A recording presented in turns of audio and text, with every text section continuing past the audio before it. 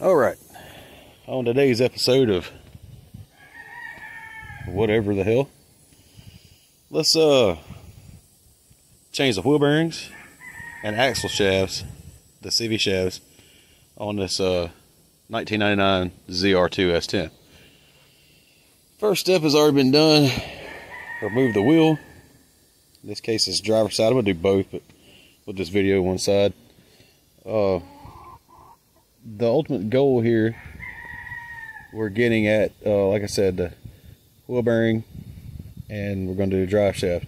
So, pop your wheel loose, pop your axle nut loose,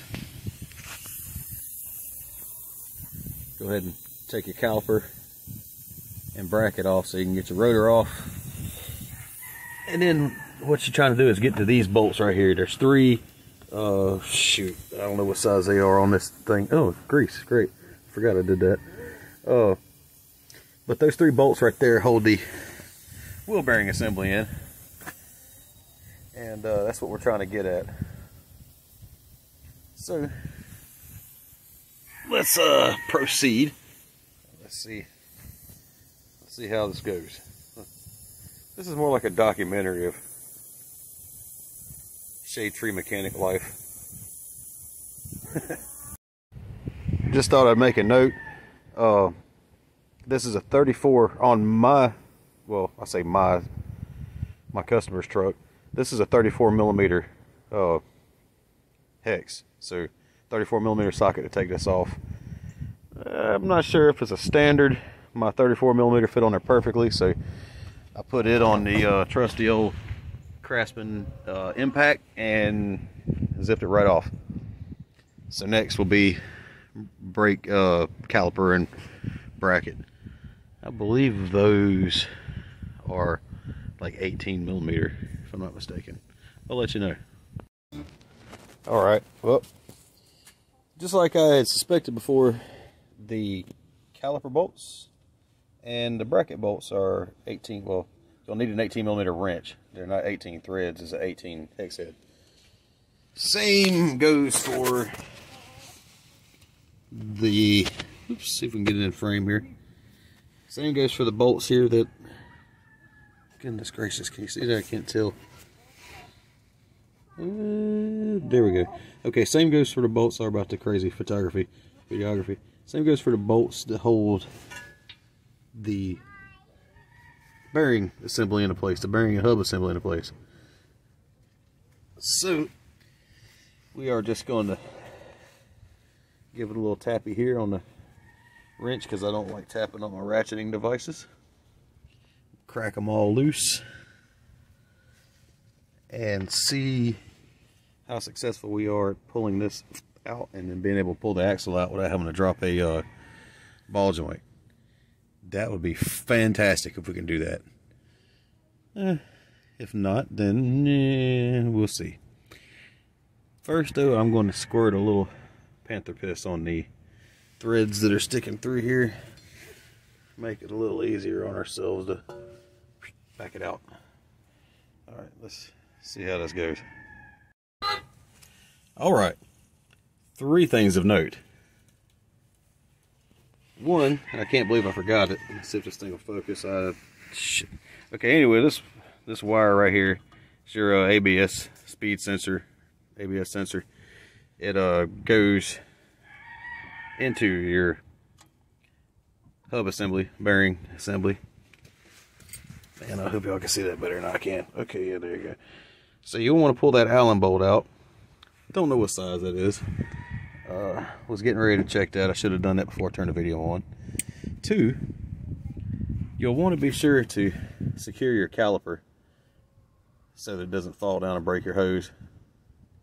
I've only done it a few times and broke hoses, so I actually decided to zip tie that up. Three, and this is most important, secure your vehicle with something other than just a jack. Do as I say and not as I do. Let's see if I can figure out what size this Allen head is for you right quick. Hope everybody's doing well.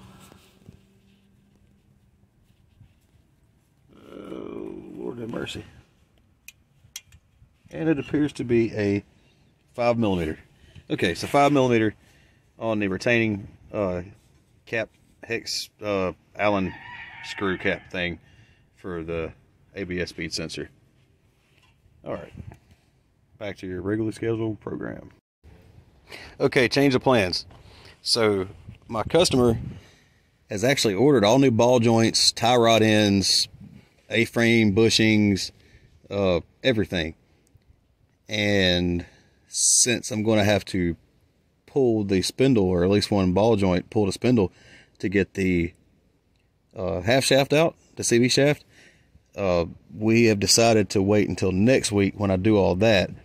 So I'm just going to do the wheel bearings today. So where we're at here, I've already, as you see, I've already pulled the 3 18mm, well, not 18mm thread, but pulled the 3 bolts using an 18mm wrench.